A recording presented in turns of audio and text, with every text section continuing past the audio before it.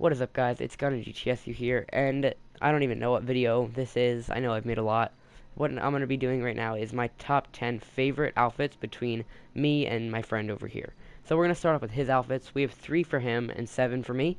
So this is his first outfit. It has a couple glitches. It has the duffel bag glitch. It has the hat with the mask and the glasses glitch. So that's a good one. Now his next outfit. This one's cool. It has the mask, the hat, and the glasses glitch. And he also somehow found a way to get no torso with that square thing in the middle, which I have no idea how to do. And I also like the outfit that he chose to go with it. And the next one is almost the same thing, just a different color. I like the blue digital of it. So now on to my outfits.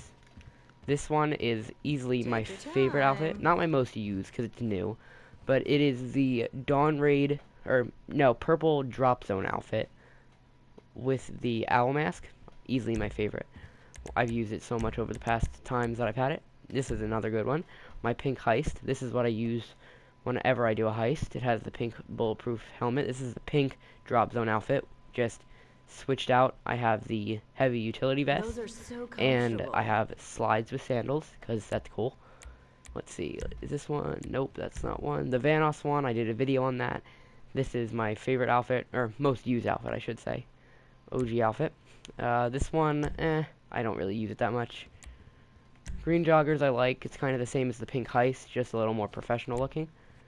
This one I like. It's the Fleck Turn camo pants and sleeveless hoodie with the Fleck Turn mask and glasses and hat.